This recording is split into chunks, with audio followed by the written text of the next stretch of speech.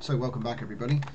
Basically today I'm messing around with one of the dev builds, and I just thought we'd take a little look at what I've just been building. It's pretty much finished. All this is a demo.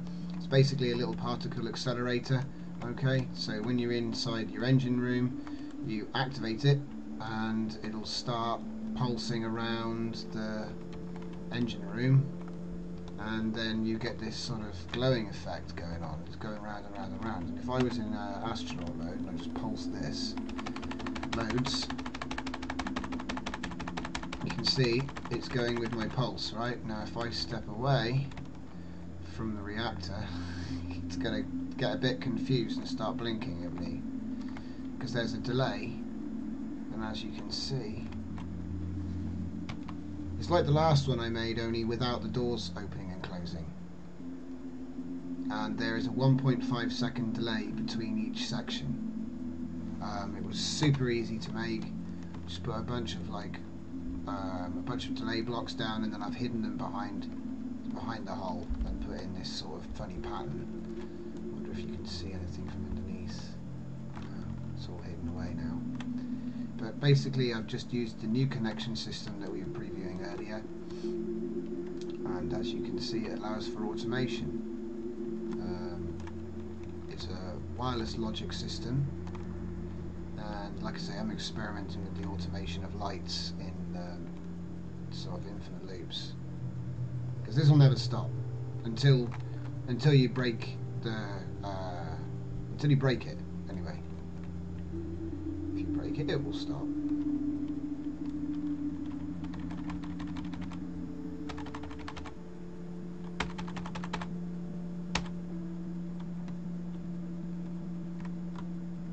So yeah, it's interesting. A bit like the ship that I made as well, but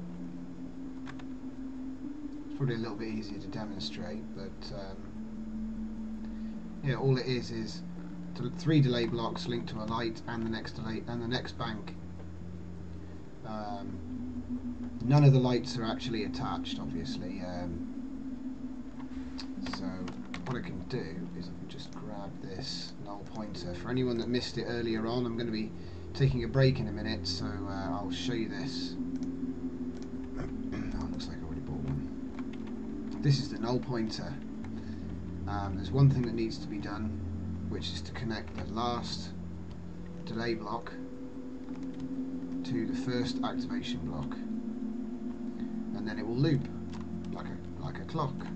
V. There we go. Done. Now what it's going to do is, if I press C, it'll show me what this is linked to. This is linked to a delay block. If I say C on the delay block, that's linked to the next delay block, and so on all the way down. But each delay block is also linked to the light in front of it and the door ahead of it. So the door opens and the light comes on. So if I turn it on, it doesn't do anything. Oh yeah, that's turning it on. Right, now turn it off. Bing, and off it goes. Sends the pulse down. Okay. And then it closes the door and turns the light off behind it. And because it's a loop, look at that. Oh no, Omega, don't go. I'm explaining this for you. Ooh. Oh well. But anyway, because I think a lot of people have seen this, so it's a very simple application of logic and a loop, you know. So if I bash this like really fast, or just when it turns off, and now it'll go a bit nuts.